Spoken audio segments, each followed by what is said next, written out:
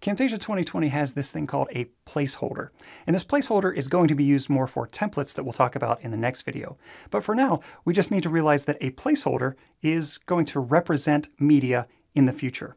We can set it at a certain length, and we can add effects to that placeholder media, and then any media that we drag to pull in will have those same durations and effects. Here in Camtasia, I want to take existing media and turn that into a placeholder.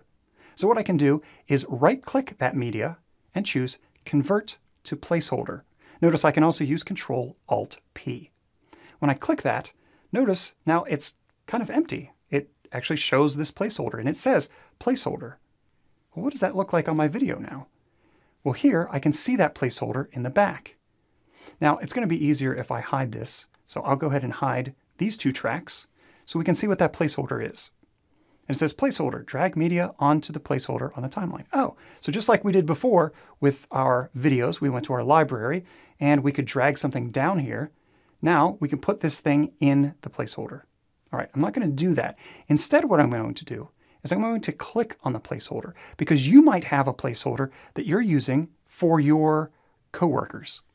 And so here I can say something like video and then give it a note. This is the intro video. Now, when people come here and they see this, they're like, oh, wait, video. Oh, there's a note with it. What does this note say? So they can click on it and say, ah, okay, this is where we can put in the intro video. Or I don't even need to use notes if I don't want to. I can just delete that and say intro video or something like that. Now, if we did have an intro video, we would probably just put that intro video here. Now, notice here on the right, we're on this Placeholder Properties tab where we can type in that new title. With it, we have other properties that we can change. We can change its scale. Maybe we want this to be larger or smaller. We might want it to be semi-transparent, so we can do that. We can change the gain on the audio side. If this was a screencast, I could go in here and change the size of the mouse and the opacity of the mouse. So these settings I can apply to this placeholder, and then whatever I drag in here will take these same settings. Now, these properties that I have on the right aren't the only things that I can do. I could add some visual effects. For example, I could add color tint. All right, so now the video that I bring in will have this color tint. Let's try it. I'll go over to my library. I'll grab those bokeh dots again, and I'll drag those in to replace. I'll ripple replace. And now I see that purple is applied to my bokeh dots. I'm going to undo those last couple of changes there.